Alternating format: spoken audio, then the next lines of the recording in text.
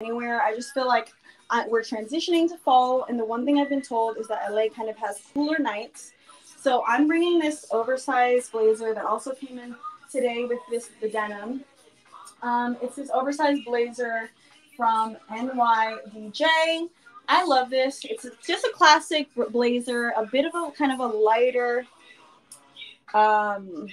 fabric than I feel like most blazers, so I'm really looking forward to it. Has like a little bit of a shoulder pad just to kind of give it a bit of a body shape, or broad shoulder body shape. So I'm excited. This will be definitely thrown over a tank top and jeans, or just kind of thrown and used as a light coat. So wherever I go, I could definitely see myself styling it with the NYX top underneath if I just kind of want to keep it casual but kind of put together.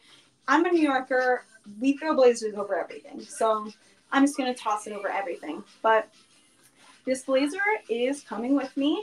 And y'all, we made it. We packed for LA. I am so excited to just put the final touches on my suitcase, pack my bag, put my out of office on, and head out.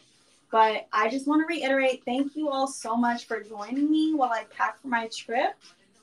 I think it's going to be awesome. You're definitely going to want to tune into my profiles to see the pictures of how I style some of these looks while I'm out there, because you know I will be sharing them. But like I said at the beginning of this video or this stream, 15% off everything that you see here, which is an amazing offer because all of the brands in Verishop have the best products, and they're just also super quality brands.